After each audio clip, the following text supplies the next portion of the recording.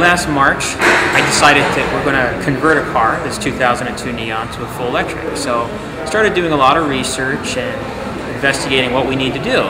And I started gathering all the parts that I thought we were going to need to accomplish this task. When August came around and the juniors became seniors, I gave this project to them.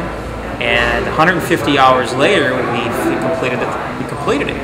This is the exhaust, the gas tank, the computer for the car, the radiator, the spare tire, and the airbox. And then over here we have the engine that we took out of the car. Well, basically it took a lot of planning, and that planning all in the end, when we finally got it done, it was like a big relief. If you're working on something for really long and then you finally get done with it, it's like, finally it's done, and like sitting there, you can go out and drive it if you want, and it's just, yeah, everything's all finally done. I thought it would be done by the end of the year, but not anytime around now. I thought it was going to take a lot longer.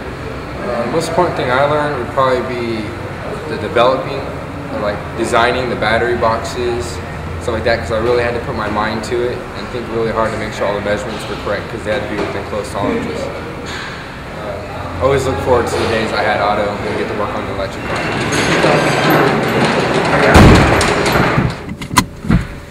All you got to do is just push the pedal down. You don't need a clutch to shift the gears because it's not a piston engine. You know, take your foot off the gas, electric motor turns, and you can shift.